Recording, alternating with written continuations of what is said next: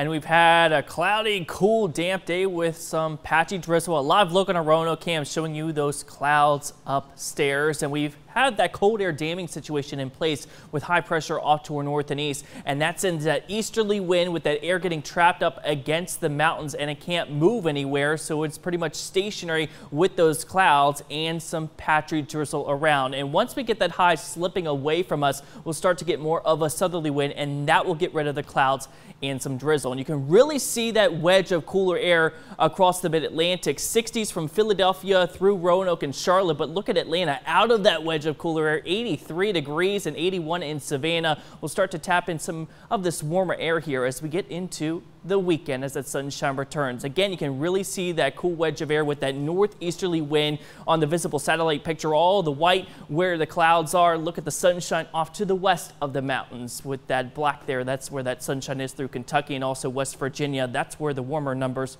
are right now. The good news is rather quiet and dry in terms of the radar scan. Not much out there. Maybe some patchy drizzle around here and there for this evening, and areas of fog developing for tonight. Neighborhood numbers into the cooler 60s, still quite humid though. 63 degrees in Roanoke, we're at 63 in Lynchburg, 62 degrees in Martinsville, and 61 in Hillsville. So Friday night lights tonight, grab the jackets, a little on the cool side, steady numbers into the lower 60s, and again, some patchy drizzle here and there, and also some fog developing later on. So patchy fog for tonight, low clouds, 57 degrees in Roanoke, 54 in Blacksburg, 54 in Lynchburg, also in Danville. Steady numbers with that easterly wind in place. So future tracker this evening, notice the clouds around. They'll be with us all night long. And even when we wake up on our Saturday morning, cloudy skies, some drizzle, some fog around. But notice what happens here by midday, breaking up the clouds with more of a southerly wind developing by the afternoon. And evening,